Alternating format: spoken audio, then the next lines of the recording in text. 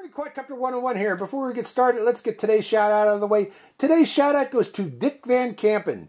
Dick Van Campen was first to say first in one of my recent videos, and thus wins this shout out, so congratulations. Good morning, Quadcopter 101 here with a review of a neat new transmitter. This is the Jumper T16 transmitter with OpenTX, JumperTX support. Now, T8SG, Jumper actually is the name of the company, several years ago came out with this little model here. This is the original T8SG Jumper. This was the first multi-protocol transmitter that was already ready to go out of the box that could fly just about any particular drone or airplane that you wanted. Now, although this is very capable, I still got mine. I like it. It's a very capable little transmitter. Some people didn't like it because it felt kind of toyish. You know, I don't see the toyishness about it, but some people didn't like it, didn't like the feel of it. And with that in mind, T8SG or Jumper went out and redesigned the T8SG and came out with this model, the T8SG Plus. Now, the T8SG Plus is available in 3 different versions. T8SG Plus light version, which only worked with several different multi-protocols. Then there was the T8SG Plus normal model, which came with regular gimbals, and then there was the T8SG Plus V2, which came with these Hall effect gimbals. Now, this was a nice transmitter, and it still is. This is actually my favorite transmitter that I still use to this day. It meets all the needs that I have, okay? But some people want it more, okay? And some people didn't like that this used deviation firmware. They prefer to use OpenTX firmware. People that prefer to use like the Tyrannus. Now, the Tyrannus is another transmitter that has capability if you put in a external module into the back here, and then you can also use this as a multi-protocol transmitter too to fly all your different drones and aircraft with their different flight protocols. Very capable transmitter, uses OpenTX, but very expensive transmitter at the same time. Okay, this is not cheap, folks. And notice it's pretty big and bulky. Some people like that big bulkiness. Now, the first thing that Jumper came out with that to try to approach the OpenTX version is they came out with a T12 model. This is the Jumper T12, which does use OpenTX. Okay, originally the original versions. See, the original version had OpenTX installed on it. However, I guess Jumper got into an argument there, and I'm not going to get into that with the people at OpenTX. So they came out with their own fork of the OpenTX firmware, and they called it JumperTX. Welcome to JumperTX. Now, this particular model... Yeah, let's turn that off. Now, although this model here uses OpenTX or JumperTX, both. It can use either. A lot of people did not like this one either because they said, oh, it seems too toyish.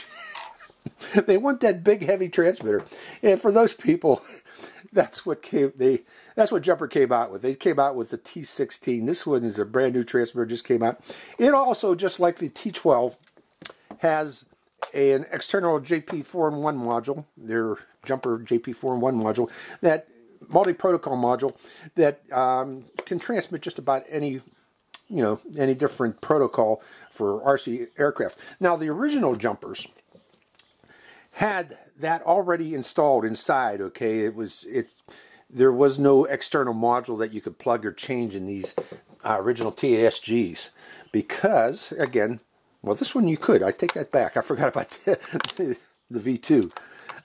It can use external modules, so I take that back. Never mind what I said there. But although this one does have a built-in module, but you can also use external modules with it. This one alone does not, nor does this one. These, you have to use external modules only. And they do come with the external module already installed, all ready to go out of the box, in effect. So you don't need to worry about that. Now, what's the difference between this one and the previous T12? Now, the previous T12 was a 12-channel. Okay, that means this one has 4 3-position switches, 2 2-position switches, and 2 side wheels on it for control, along with pitch, roll, yaw, which comes up to a total of 16 channels. 1, 2, 3, 4, 5, 6, 7, 8, 9, 10, 11, 12. I mean 12 channels. 12 channels on this one. The T16, as you might guess, means this has 16 channels of control. 4 channels here on pitch or throttle, yaw, pitch, and roll. 4 2, 3, 4, well, actually 6 3-position switches. Okay, these two are also 3-position switches. 2 2-position switches. 2 slide switches on the side that are taking place of the scroll wheels. And you got 2 front rheostat controls for a total of 16 channels. Plus, you get these little buttons here. Now, what are these little buttons for on the front? These are for flight control boards like APM and Pixhawk, where autopilot flight control boards, programmable flight control boards, you can use these with those. If you want to set, your flight plan number 1, you press that button to execute flight plan number 1, program flight plan number 1, or if you've got another program flight plan, you can press that button, or to cancel the flight plans. In other words, you can program these buttons in those programmable flight control boards to use these buttons with that. Okay, now let's go over, again, I mentioned it has a JP4-in-1 module. This is very capable. Lots of different protocols on here, more than you probably ever need. However, again, if you're not satisfied with this, you can swap these out. This is also like TBS Crossfire compliant or compatible. You can use this with TBS Crossfire module, install that in there and run that too with this particular transmitter if you wish. But let's go over the menus and the other features of this particular transmitter. Now notice this. It's got a big bright LCD screen. As compared to all the others, there's just little LCD screens, two-color, black and white, or in the case of that one, I believe it was orange and black screen. This one is actually a full-color screen. Very colorful, very big. You can easily see this out in the field. Let's go over some of the features. Pressing this, this button here enters into the model setup. Let's see, I want to tilt this so you can see that without it whiting out, but apparently it's not going to work. There, I can see it that way. And then you can switch between the different channels let me break out of this, actually hitting the return button here. This is your navigation button, the second one down here. Now this is one of the big cons that I got about this. It takes a while to learn these buttons and what they do. This is forward, and then if you hold the button down, you can go back. If I remember correctly. Yep, that takes you back. And the bottom one here takes you into the specifics of each menu. Now, I'm not going to go over each and every one of these menus, other than you are going to need to learn OpenTX protocol. There are lots of videos on YouTube showing how to use OpenTX, so keep that in mind. There is a learning curve to learn this transmitter and also to learn the OpenTX. Now, one other thing that this transmitter's got, and that makes it pretty cool, is this scroll wheel on this. Now, the scroll wheel enables you to select the different models that you want to fly. Right now, I have a bunch of models set up, and I'm going to show you. I'm going to fly some of these today in the follow-on video of this, but you can use this to select the different models that you would have set up before you go flying and ready to go. Like right now, if I want to fly my F959, I just select that and hit select model. And notice it even has little pictures you can put in there. Your specific pictures for the different airplanes or drones that you want. Now, one thing about this scroll wheel, and I got to alert you folks, is the original version of this that I got, and I guess they're redesigning it right now, my scroll wheel broke. Okay, there's a little pin up here that breaks very easily, little plastic pin.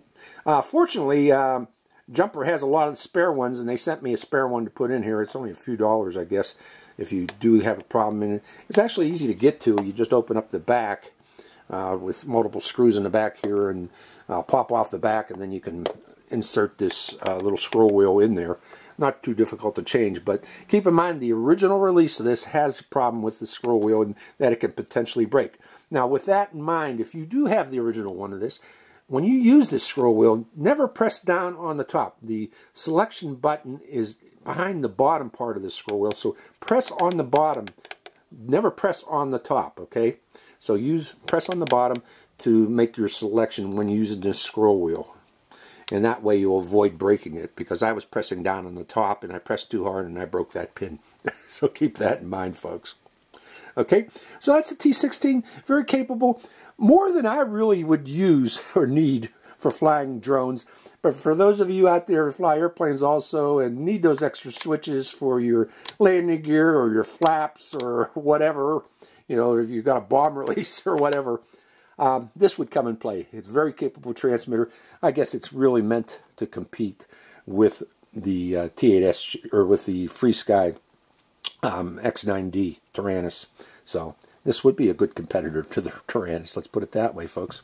So let's take this out and try it out and see how it performs. So hope you enjoy this flight. By the way, this is my Wakira Devo 10. I only got it here in the picture because it's also a multi-protocol transmitter. I got it set up with deviation software. It's also capable, but not as capable as this. So let's go for a flight and try it out. So hope you enjoy these flights. Good morning, Quadcopter 101. We're at one of my favorite flying fields. Let's give the T16 a try here and see how it performs. So the first thing we're going to do is let's try flying it with, what is this one? This is one of my old ones. This is a XF100. It is FrSKY 2A, FHDS 2A. So what I'm going to need to do is, before I turn that on, I'm going to need to turn on my transmitter. Welcome to JumperTX. Welcome to JumperTX. And look for that FrSKY model that I had set up. I've already previously set that one up. So I go to Model Select and look for FrSKY. Let's see, FrSKY multicopter, that'll be it. That'll be AFHSDA. AFH, I forget what. AFHS2A. FrSKY protocol. Okay, we should be good there. Might need to bind that. Hold on. Let's just, no, I don't need to bind that. This should remember it. So, heading return coming out of this menus. And all I need to do now is make sure all my switches are down or up. Throttle down.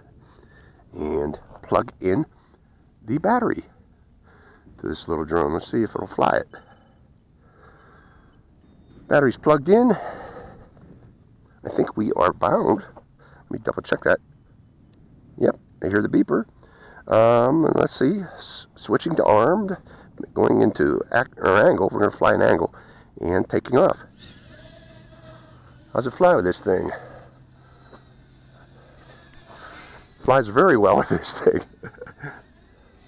Whoa. I forgot this little thing's a screamer. What is this is Aurora, I believe. I forgot the model of this. I forgot I had this, actually. I found it in an old box. But I was looking for a FrSKY, something to demonstrate FrSKY with. And this is actually working. Now to fly this, because it's such a big box, you know, people like this big controller. I have to pinch. I'm pinching to fly this, folks.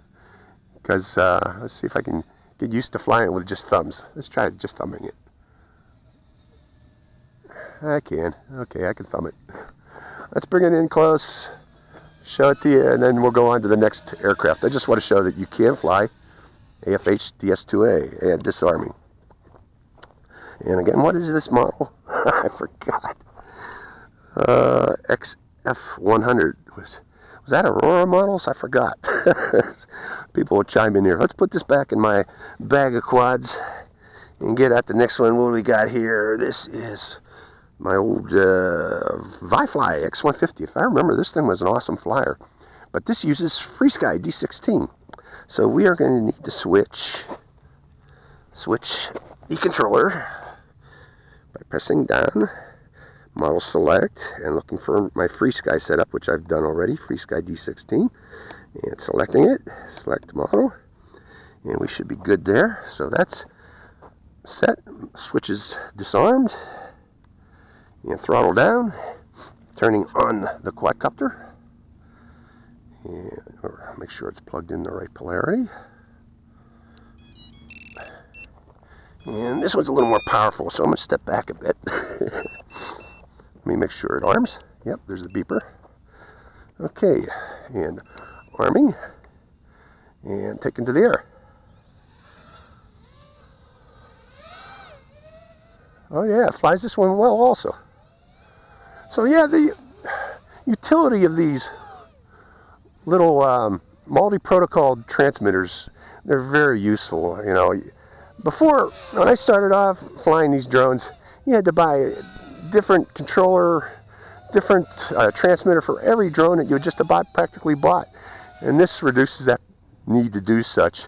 It's very handy to have such a multi-protocol. In fact, I recommend all new flyers that are getting into FPV especially, consider getting a multi-protocol transmitter, folks. That way it won't limit you to what specific drones you can buy. You can get any drone that you want and just practically fly it. So let's bring this one in for a landing now.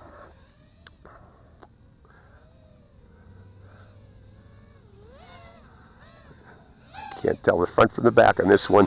I remember that. That was the issue with this. There we go, disarming.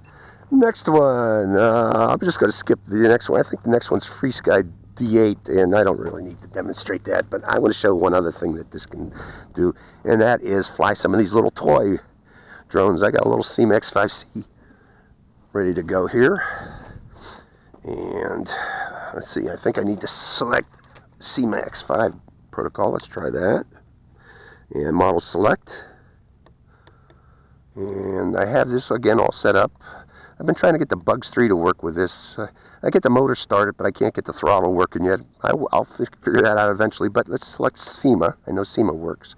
So select model, and we should be good to go there. And plugging in a little CMAX 5C, like so. Turning on the drone, flat surface, up, down, and I think I need to bind it if I remember. So selecting SEMA, and then I gotta go up, backwards to bind. Select bind. Select turn. Come on, bind. Okay, we should be good there. Just need to do that. There we go. And let's try the CMAX 5C. By the way, this is my original CMAX 5C that I reviewed many years ago, 5-6 years ago. Still original motors on this thing, believe it or not.